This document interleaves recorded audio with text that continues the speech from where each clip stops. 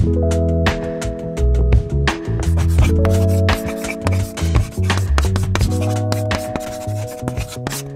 everybody, so here we are again, another episode of Chalkboard History. With us today is Battle of Franklin Trust interpreter / historian / professor Joseph Rickey.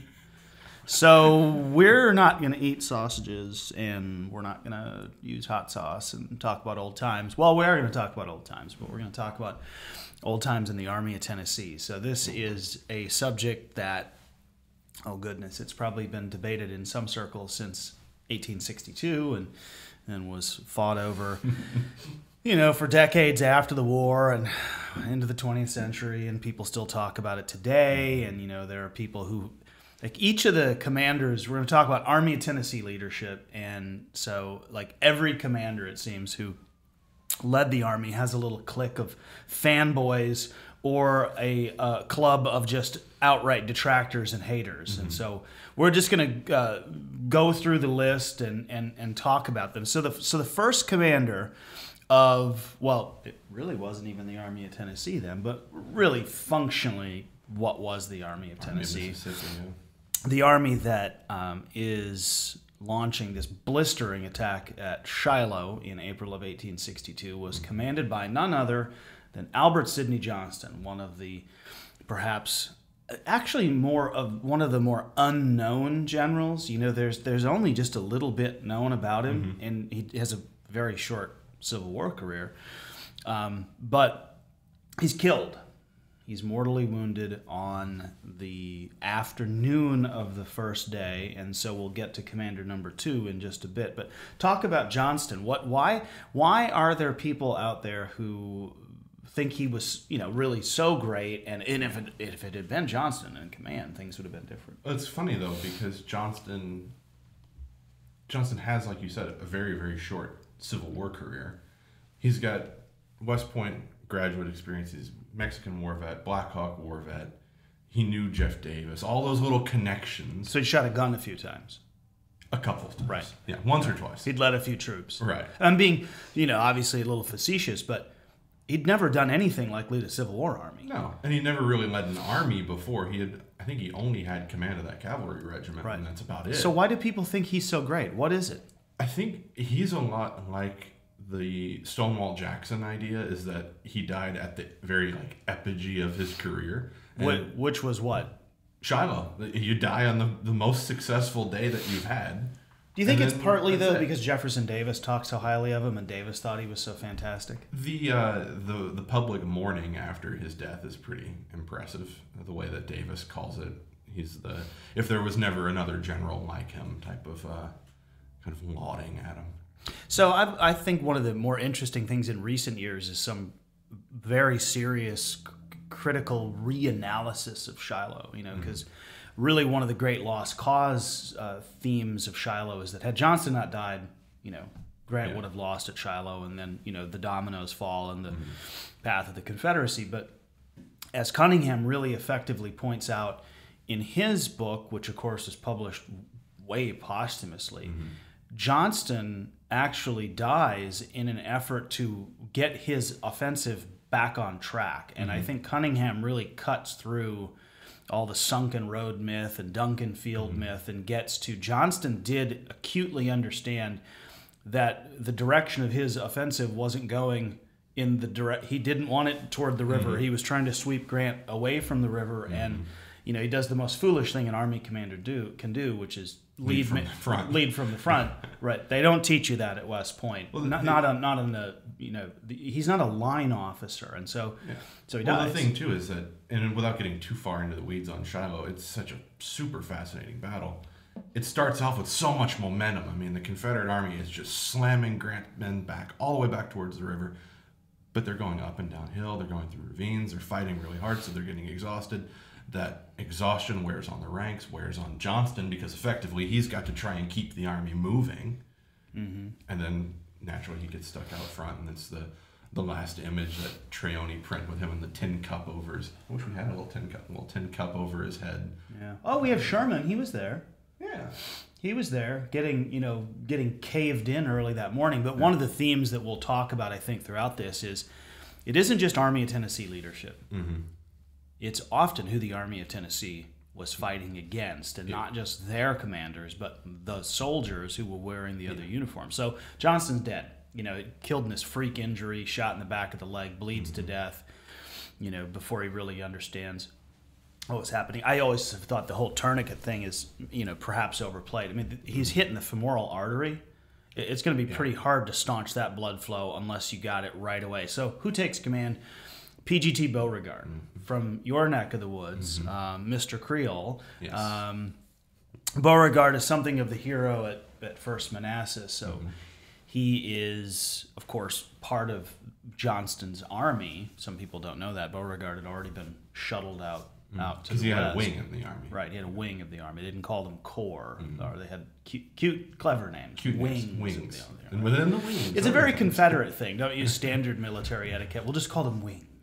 So Beauregard gets slammed because, well, the Southern Army loses. I'm not... Beauregard to me he's a good strategist. I'm not sure he's never really a great commander, but he really gets the short end of the stick when it comes to at least the Shiloh part of his command, because he's only in command of the army for a few months. But what could he have really done the second day of Shiloh?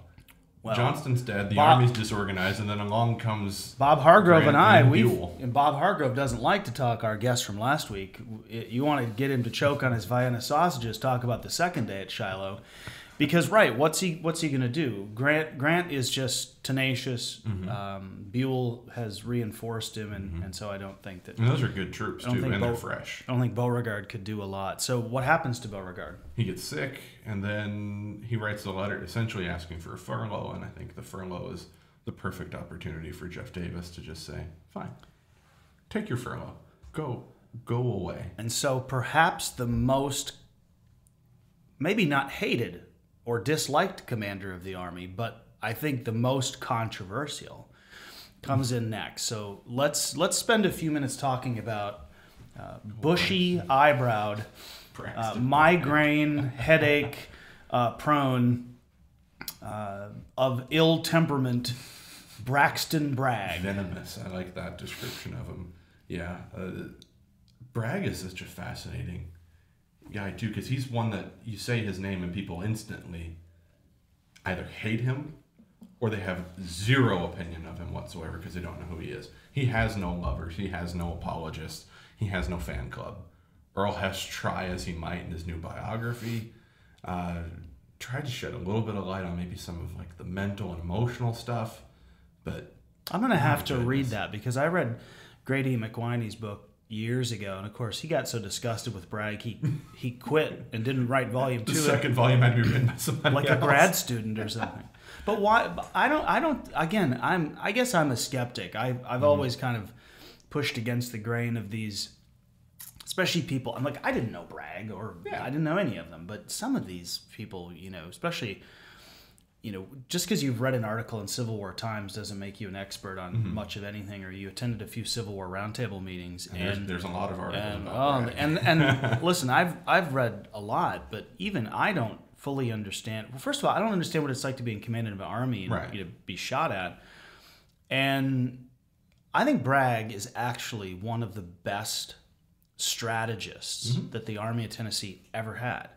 I attended a talk years ago where a guy made this case. Of course, my reaction was like, ew, he's not talking badly about Bragg. But I went back and looked at what he did, and Bragg is pretty solid. The problem is he's just not prone to anything that goes wrong. He just doesn't react well to it. So whether it's Perryville, Murfreesboro, and of course the culmination of it all is Chickamauga and Chattanooga. And Chickamauga, I think, bleeds right into. I hit the microphone. That Chickamauga bleeds right into Chattanooga. But I mean, you've been in these circles, especially the sort of Confederama circles. What is it about Bragg? Why is he? I mean, people say that he executed some of his soldiers. They deserted. Yeah. I mean. That's the penalty for desertion. Lee did the same thing. Robert E. Lee did the same. Right. So why is Bragg a big baddie? I think I think it's because of the way that he reacted to so many things and the enemies that he made. I mean, when you can get everybody in the Army of Tennessee, corps commanders, division commanders, brigade commanders, to hate you, and yet the only person that's still in your corner is the Confederate president, I don't know that he's exactly... He never really made any friends. Which is a great point. Davis gets... I think Lincoln is a far superior commander-in-chief. However, Davis tends to be very loyal to a number of commanders, including one we'll talk about shortly. I mean, he sticks with them and isn't quick to, pull the rug out from under him like Lincoln does. I mean, Lincoln does it over and over and over and over again. Till he finds the one or two that fit. So nobody in the Army really likes them. Now, the Army of Tennessee leadership, down on whether it's corps, division, brigade, it's just like I think Stephen Woodworth called it, wings, perhaps. I don't think they used wings after Shiloh. I don't think so. Not after Johnson was dead. They started calling them corps again. So, but even though it's kind of a rat's nest, there must be something about Bragg that people found just disagreeable. Well, the other thing too is that if you can make... What does Hess say? Does Hess get into the fact that he had... Hess says that there could have been some mental... I don't like that. A mental factor that went into it. Like, why does it always have to be something mental? Maybe he had migraines and he had hemorrhoids, which is just made him miserable. Documented, and he ate crappy food like everybody else for probably a long time and was outside. And I don't know, getting shot at, for over several years would tend to make me disagreeable. Well, so maybe that is a mental thing ultimately, or was just Bragg one of those people that just was kind of One of the points that he makes, though, is that whenever something goes wrong on the battlefield, Bragg reacts to it in this almost violent and just really, really overreactionary way. What does he say about Murfreesboro? Exactly that. That all the attention at the center. Why do you think he keeps throwing everything towards the center, keeps throwing everything at the round forest? He's trying to break the entire line. But what does he do the next day, when January 1st, when nothing's happening, really? What's he doing? He sets back but the other thing, too, is that he's not ever calling that council of war together to get his commanders together. He's not showing them what he wants done. Okay, so Hess just points out that he does nothing? Bad communication. He's trying to organize the army. Meanwhile, Rosecrans is sitting around licking his wounds, thinking, gosh, he's not doing anything. Maybe I should, launch up a counterstrike. Then comes Thomas and Woods and Crittenden next day. And then Bragg really essentially, post-Murfreesboro, loses a good bit of control of Middle Tennessee. That's how... But that's, again, if you talk about if it's the big Confederate commander, give Rosecrans a lot of credit for what happens next. The Tullahoma campaign is one of the most brilliantly executed marches and maneuvers in the war. It is, and as a result of that, Murfreesboro falls to U.S. troops.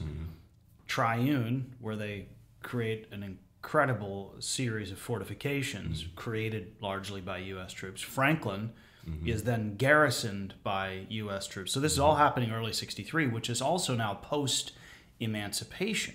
So the Confederate commanders, as well as everybody else, is aware that the scope of the war has changed. And eventually U.S. troops on this side of things were at Rippavilla. They push right through here, and the front actually goes all the way south to Columbia. So then we have the debacle at Chickamauga and Chattanooga. So Bragg wins at Chickamauga in a very fluky kind of way. A hollow victory, certainly. But it's a victory. Yeah. I mean, they kicked the hell out of not out of the entire U.S. Army, but they ripped part of Rosecrans's army really to pieces. Thomas, of course, in his famous stand on Snodgrass Hill and all that. But so Bragg then pursues to Chattanooga. Why does he just stop? What happens to him? Well, Chattanooga's super fortified too. That's the other thing. Right. But he's still trying to reorganize the army after Chattanooga. Listen to what you just said. If that's Grant, flip the roles. Wasn't Vicksburg super fortified? So this gets into command. If you're going to get in there, then you better do something, right? And this is where I think Bragg really does. He hits a super fortified position. Mm-hmm. And then too, does he have a plan? I think it's just to capture Chattanooga. Right. But the other problem that he's running into, well, gosh, I could figure the Army command is all fragmented too. He's got. It's not just commanders. The other problem is the people that are underneath him. Is Leonidas Polk not exactly the most agreeable person in the world? Add into that. Isn't this D.H. Hill, and then you've got James Longstreet on loan to you too. Could you imagine sitting in a restaurant with D.H. Hill? He would complain about everything. He would complain about the server. He'd complain about the food. He'd complain about why. Too low. Yeah, he's just ridiculous. But isn't what you're describing? So he has a plan, but it's not really a good one. But also his command structure is not very good. Mm-hmm. Isn't he in charge of the Army? He is. So isn't Bragg sometimes just his own worst enemy? Absolutely. And then the circular, he put out that circular memorandum basically asking, does everybody still like me? Are we still in favor of me being in command of the Army? Oh gosh, maybe he does have some deep-seated insecurity issues. I think one of the most absolutely ridiculous moments of that period is when Jefferson Davis comes to visit the Army. Mm-hmm. And they have a big confab there, and which really must be uncomfortable for Bragg. And one of the people that Davis brought with him as a potential addition to the team is John Pemberton.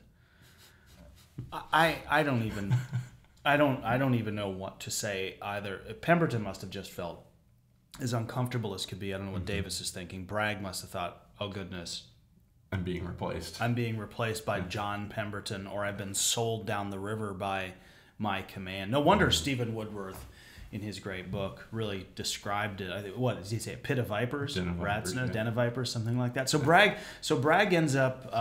Chattanooga occurs, which is perhaps one of the most crushing defeats, even worse than I think Shiloh. Chattanooga is just a debacle. And it comes on the heels of the great victory at Chickamauga, so it basically negates that. The other thing, too, about Bragg is the enemies that he makes, even in myth, are the people that in Confederama they worship.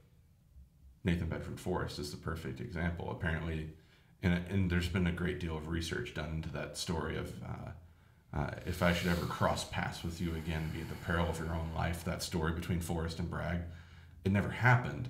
But if you can make Bragg the bad guy to the good guy, heavy air quotes, like Forrest, that's another reason just to hate Bragg. That whole Forrest story, about slapping Bragg's jowls or whatever, all I ever thought was, even if it was true, it just shows Forrest to be an insubordinate kind of person that probably wasn't really well-suited to the tiers of Army command. Mm-hmm. So Chattanooga happens.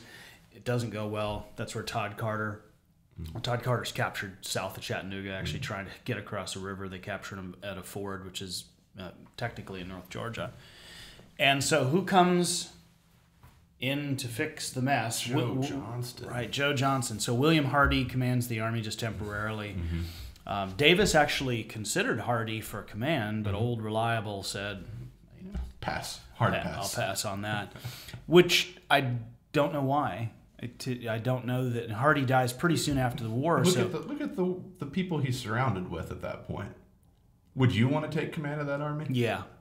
I don't know. Yeah, because then you can't complain about it later on like he did. See, I think that there's that. Now I'm going to talk like a Yankee for a minute. I think there's this sort of chivalry kind of nonsense that goes on with some of these guys. Like Joe, I'll defer to Joe Johnston, and then you find out that because he really does want it. Mm-hmm. I think Hardee really does want it. He just seems to. I don't know. So Johnston takes command. So Joe Johnston. Oh boy, he's got a fan club, big old fan club. Joe Johnston. That's P.O. Box CSA.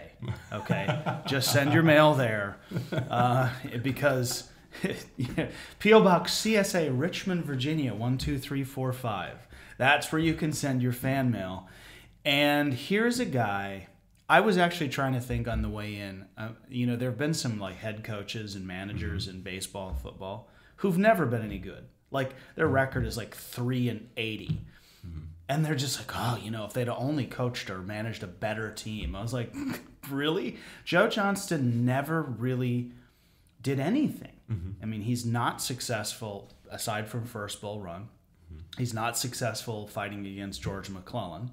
He is not at all successful fighting in Mississippi against Grant. And then he takes command of the Army of Tennessee, and opposing him is, W.T. Sherman. And talk about guys that not only different ages and different eras, just their whole chemical makeup was different. So what happens to Johnston from, let's not talk about he gives the Army new clothes and, feeds them really well, which is what a commander's supposed to do. That's his job. Okay, yeah. Right. You don't get good job for doing what you're supposed to do. You get a paycheck or you get a promotion.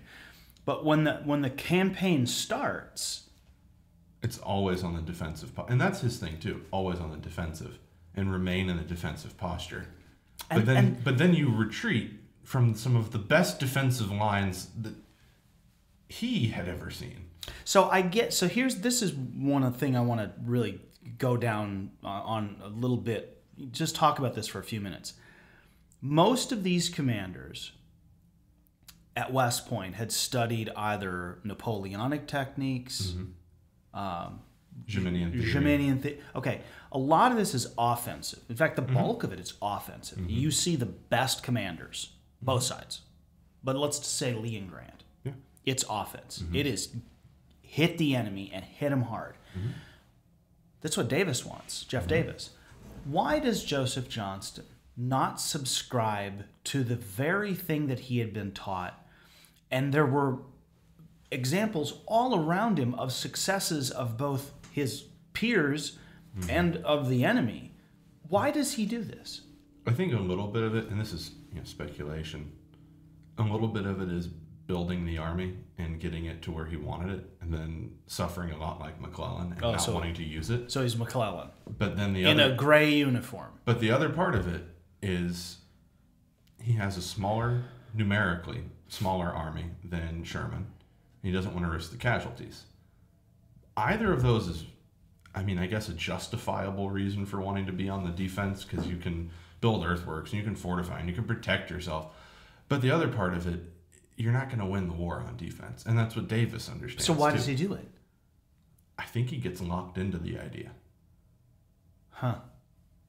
It's that simple. And then every turn that he makes, Sherman's right there behind him, or right on the side of him. And not only does he get locked into the idea, he actually thinks he's right.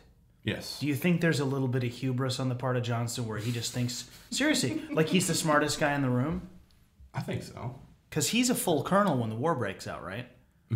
So here's a guy, he's an establishment guy. He's a U.S. Army guy through and through.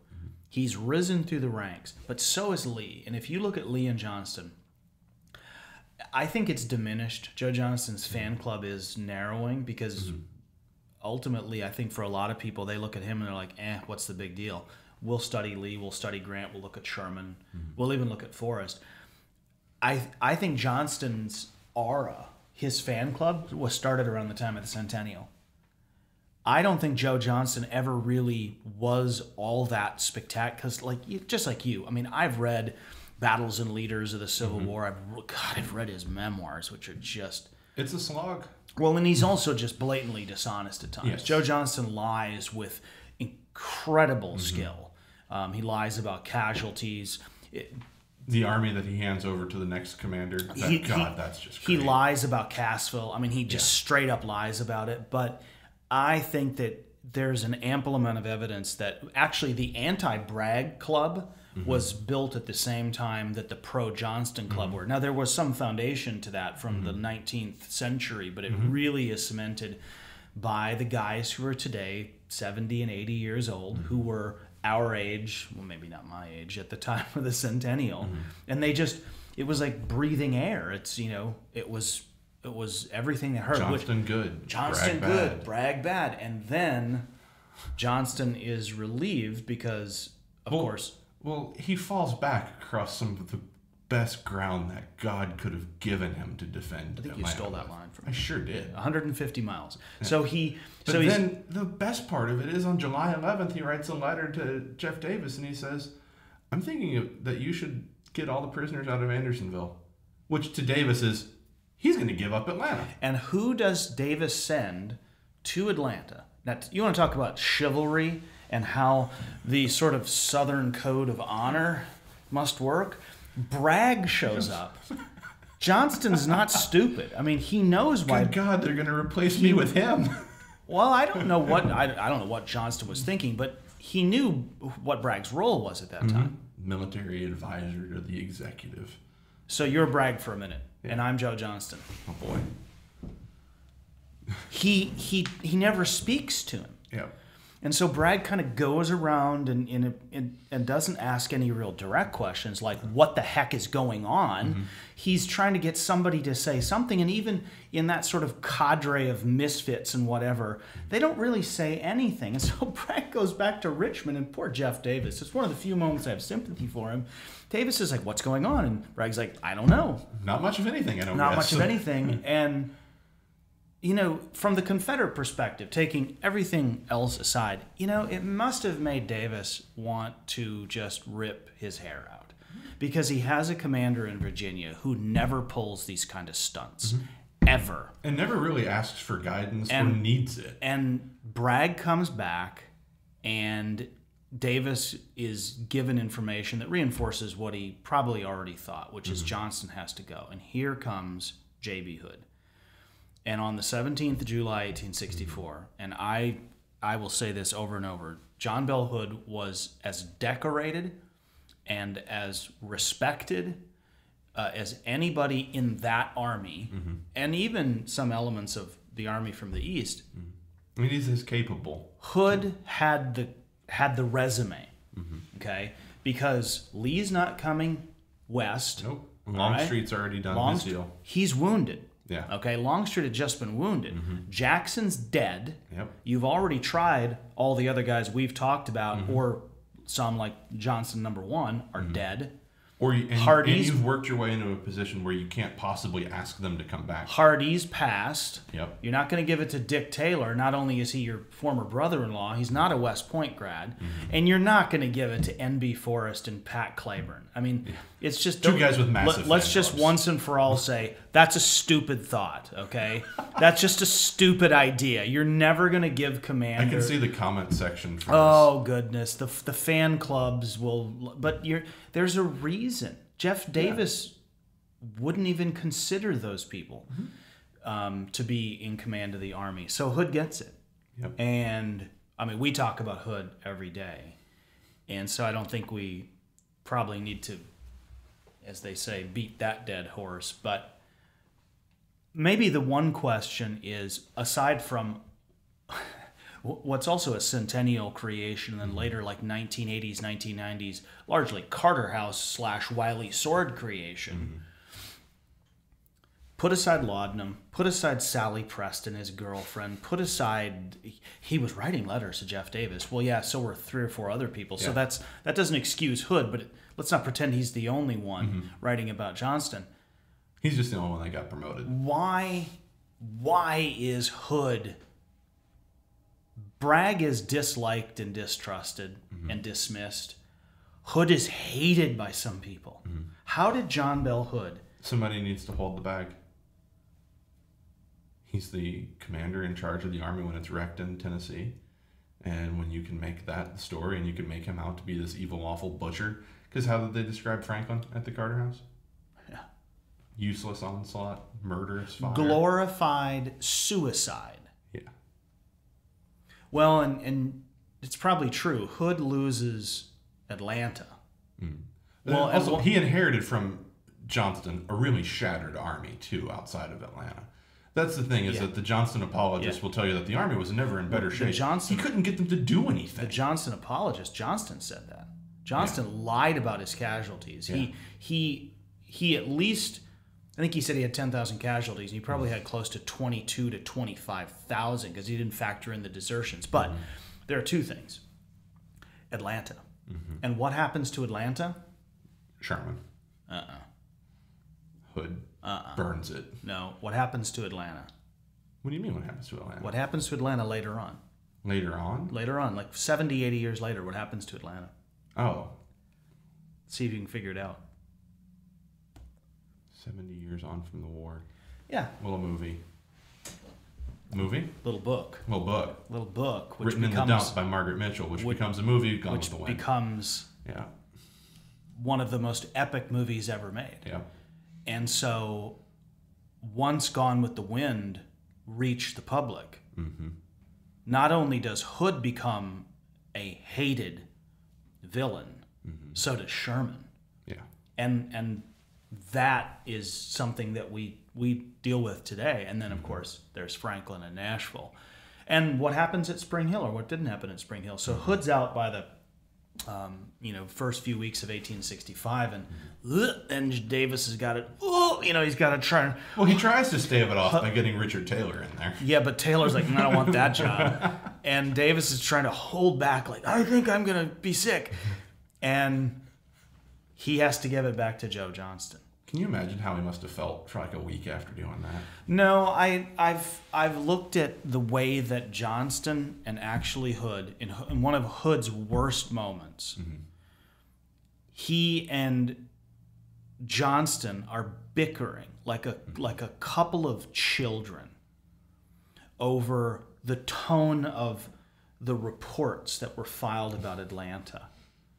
And I think it's James Seddon, or is it, who's Secretary of War then? It's Breckinridge, isn't it? It's Seddon. Is Seddon still? Hood's writing to Seddon. Is Hood right? Anyways, whoever it is, if it's Seddon, he finally says, listen, you two schmucks, we don't have time for this. Richmond is about to fall. Basically, your Southern manhood has been, challenged. You're going to duel? And it's really a sad... Chivalry. Well, or stupidity. And I think that really shows the sort of decadence that existed within some of these men. And Hood gets sucked in to that same kind of nonsense right up until the end. And then, of course, the war is over. And so Johnston's dead. Johnston number 2 is quite alive. Beauregard stays out of the fray. By and large, until he writes his own narrative. But he doesn't really... Well, Beauregard's just not terribly confrontational.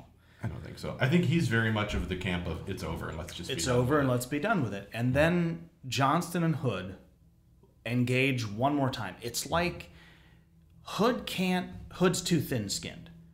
And Johnston is too much he has to be right. And so he writes his memoirs, which, of course, Hood responds, and not always the best of response. And here we are 160 years later, and I don't know exactly where it's going, but what do you think the legacy of the Army of Tennessee leadership is, just among the what is the future of it? How are people going to view these men 20 or 30 years from now? Well, I think Larry Daniel hit on that really well in the Concord, Why the Army of Tennessee Failed. When he talks about leadership, he essentially runs it down to egos, which is always a problem. And then the other part of it is who they were facing. They were never set up for success going up against Grant, Sherman, Thomas, and Rosecrans. And that's probably, I have, it's not what I think, I've heard it. I've started to hear much more that the biggest problem that the Army of Tennessee faced were the guys on the other side. Yes, there were many command issues, but when you had the trifecta of Grant, Sherman, and Thomas, Grant never loses a battle. Sherman doesn't lose many, and Thomas is rock solid. Yeah. Because on the other side, Lee is not fighting that sort of A-team, and when Grant goes east, Lee is never the same. And it doesn't weaken the West when he leaves either, because now you've still got Sherman and Thomas out here. And the other thing is that these commanders had a much bigger field in which to operate and try and defend than Lee ever did. So it may have been doomed, which goes back to the early stage. I want to end with Albert Sidney Johnston. I think Albert Sidney Johnston knew when he got to command of Department Number 2, this was not going to go well, because there were too many rivers, there was too much land, and it isn't that they just didn't have enough men. It was just an almost mathematical impossibility. And to this day, I think the Civil War, our American Civil War, was won and lost in the Western theater, and that these men, and we're going to talk about the other side probably in a few weeks about leadership on the federal side, but that this is where the war was won and lost. Shiloh to Franklin. You get in that bandwidth, that's not only where one side lost, but it's where the other side won. Final thought? That's it. I mean, nailed it. But the other thing, too, is a couple of things people can read about. Concord's a great book, Larry Daniel, and then... Larry Daniel's a great author. 6 Armies in Tennessee, Stephen Woodward's book. That's a fantastic book, too. I think both of those are for sale in the bookstore. So, shop.boff.org. All right, good stuff. Thanks for watching, listening. That... 36? There's probably a minute.